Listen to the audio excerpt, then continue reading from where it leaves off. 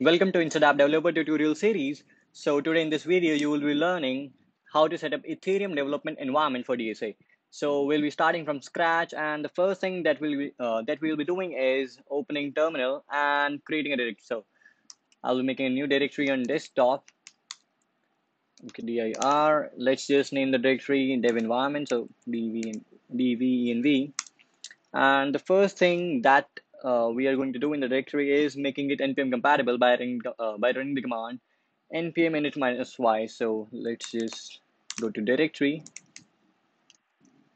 and make the directory npm compatible. So npm init -y.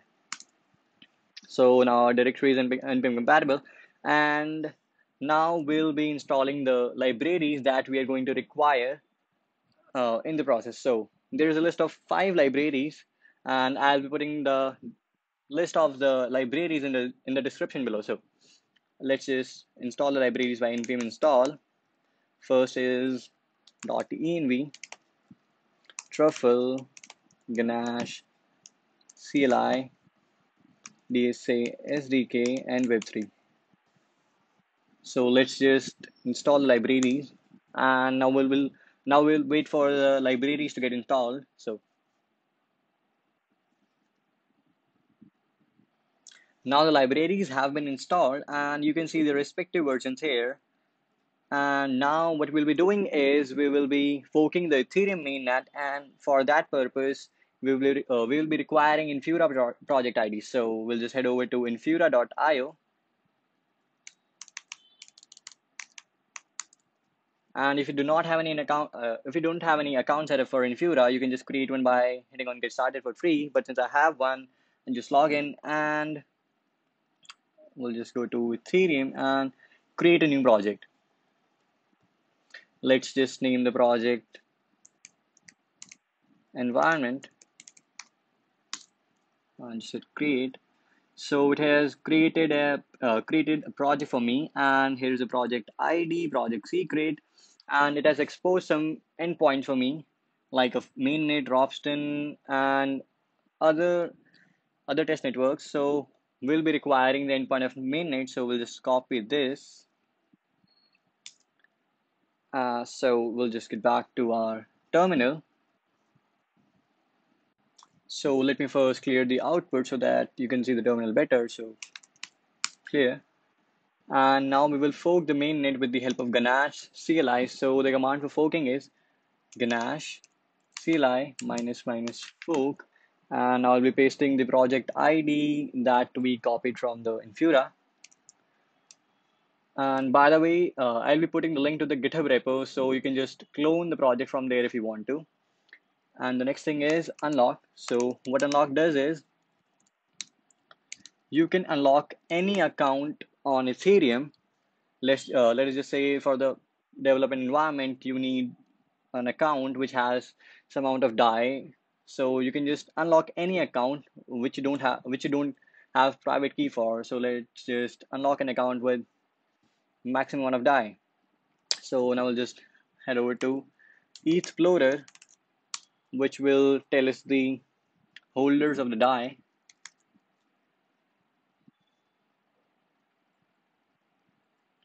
So these are all the holders of DAIs, and we will just copy one of the addresses from here. So let's just copy this address and paste it here. Oh, oops. So I'll just remove the URL from the address, and in the command, the next thing I'll provide is the port number. So I'll just say 7545 and the network ID. So ID. So the network ID of mainnet is 1. So 1, and I'll just hit enter to run the command, and it will just fork the mainnet for us. I think, oh, there's some error. So, oh, I just misspelled the unlock, so I'll just correct it and unlock. And now I think it will fork the mainnet. Yes, it has forked the mainnet for us, and you can see that the block number has forked the mainnet on, and the location of the Infura project, and the network ID is 1, the time, and here it says it is listening on the port number 7545. So now we have successfully forked the mainnet, and now we will interact with the DSA. So for that, let us first create .env file which will contain our private keys and addresses. So let's just have another tab of terminal and create a file by using touch.env. So let's say vim.env. So the structure of .env file is like public address, and now you can give the public address here, and in the next line, let's say you want to give private key, and here you can give the private key. So what this .env module does is it loads the environment variable into process.env, so we can keep our private keys and addresses separate from the code. So now I will just go and set up my .env file, and you can also do the same. So now I have configured my .env file, and the next thing we are going to do in the setup process is create a .js file so that we can interact with DSA. So I'll just create a .js file. Let's just name it dsa.js. And here I have copy pasted the code from the GitHub repo, and the link for the GitHub repo is in the description below, so you can check that. So the first thing in the code is I have required the .env module, then the Web3 and dsa-sdk libraries, then there's the instantiation of Web3 provider, and then the instantiation of DSA. So in the instantiation of DSA, I have provided the Web3 provider and the mode of using the DSA. So since we are using the DSA with Node.js, so I have provided Node here. And the next thing is the private key of the address you are using. So here we are using the .env module thing.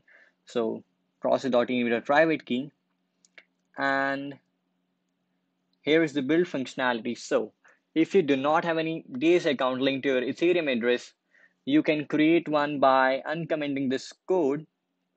And the next thing in the code is the spells.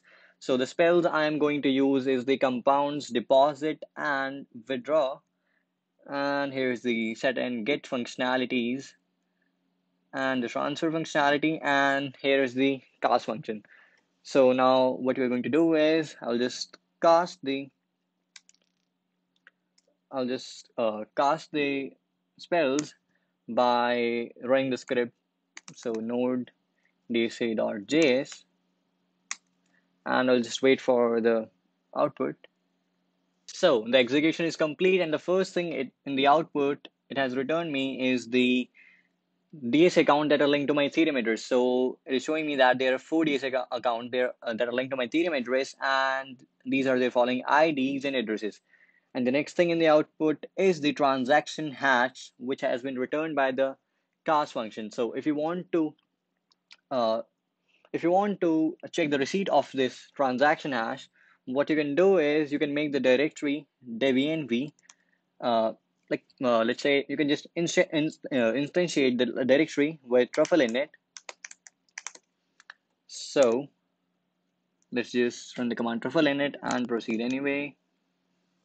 So our directory just got initiated by the truffle, and now what you're going to do is let's just change the port number first. So let's just say vim truffle config.js, and now we are going to change the port number from 8545, which is default, to 7545, which we have used in the ganache-cli command. So let's just change it to 7545 and save the file. Now I'll run truffle console, and now we'll check the receipt by using web3. So await web3.eth.get transaction receipt, and I will provide it with the transaction hash.